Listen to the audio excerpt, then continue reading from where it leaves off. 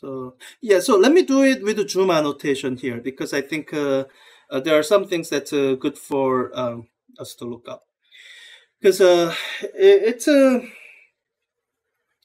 the question wording encodes certain bits of information that's really easy to miss unless you recognize it from matching sections. So, it's asking about far point. It's somehow telling you about relaxed power. And so you should have this image of the eye in mind that, so, if this is our eye, imagine there's a kind of a lens in the front of the eye, and imagine there's a screen where a real image forms due to this lens of the eye. And you have some kind of object some distance away, and the light rays from this object get refracted through the lens of the eye. And for the purpose of ray diagram, I'm gonna follow the usual convention and draw the ray diagram with the rays that the principal rays, they don't actually have to go through the lens. They are only used to help us locate the image here. Somehow they worked out. So that's a kind of how it works. And with your functioning of your eye, what gets fixed is what they're telling you here, lens to retina distance. So this image distance is what's fixed as the eye functions as it should, forming a focused image on the retina. And when the object moves back and forth, that's where, so as this object distance changes, what changes, so in order to keep this image distance the same, is the focal length. And that's what this whole relaxed thing is referring to. When your eye is strained, then your focal length of the lens gets shorter. When the eyes are relaxed, then the focal length of the lens gets longer. So when they are telling you it's a relaxed power, they're telling you the state of the lens of the eye is to put the object distance to the farthest point that this eye can focus on. And for a normal eye, this object distance would approach infinity, so that with the relaxed lens of the eye, it focuses on the retina with a faraway object. But I'm assuming this question is describing a nearsighted person, so hopefully this far point is non-negative finite quantity. And the final piece that I'm almost not fully remembering is what they're calling diopter. Let me take a guess at it. So I do happen to know that power is related to 1 over the focal length. So shorter focal length means greater power. So when they say 50.7 diopter, what I don't quite fully remember is the unit of diopter. It could mean 1 over meter,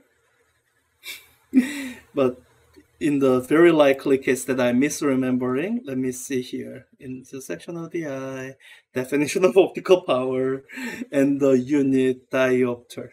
So yeah, so that's why this link is there. Let me just go to that and read it. Or, search for the correct bits of information to make sure that I have a correct one here, and if not, then I'll correct it. Scroll down. Okay, yeah, power is 1 over focal length. I do remember that. Oh, yeah, diopter. Okay, it is 1 over a meter. Okay, that's great. Then I think I can. So this is the rewritten thin lens equation. So okay. So I think I have enough now to do this correctly for sure. So,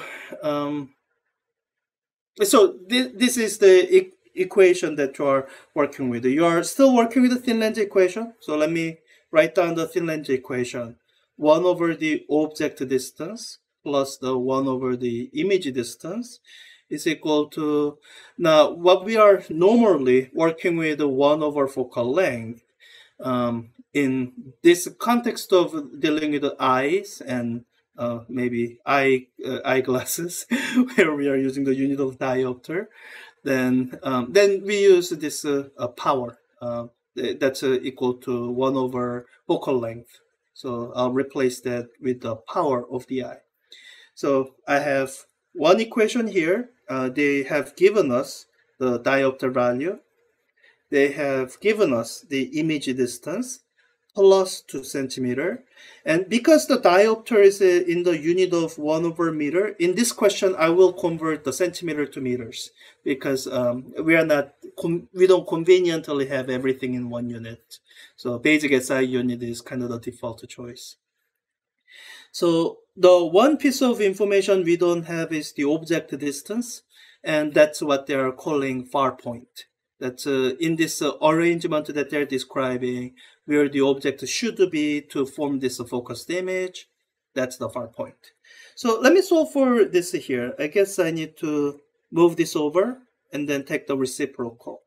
And when I've done that, my object distance is the reciprocal of d minus 1 over image distance.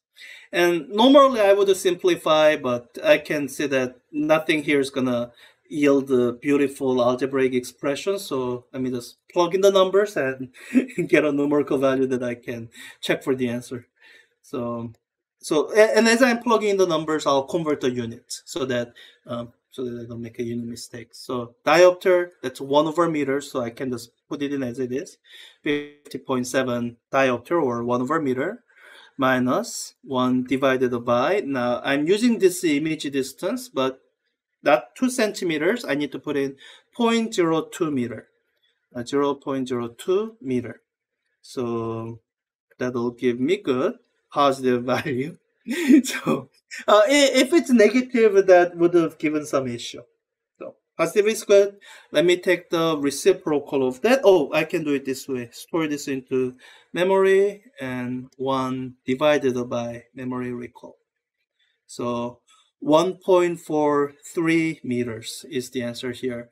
And so this person must be a pretty nearsighted, because that's that's pretty close, and that's the farthest this person can see.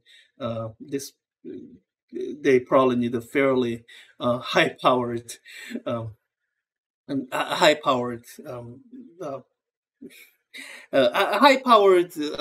eyeglasses in order to see things that are far away. Now, one thing you can see from these expressions is, imagine you wanted this far point to be really far away, like infinity away.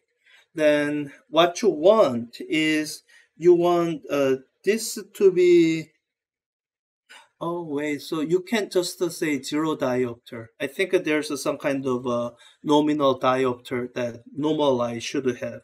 Let me just check that. 1 divided by 0.02. So, oh, that is interesting. So if this person's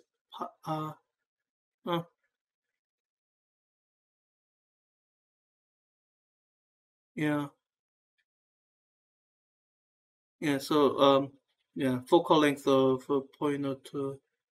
Yeah, I guess that's right. So yeah.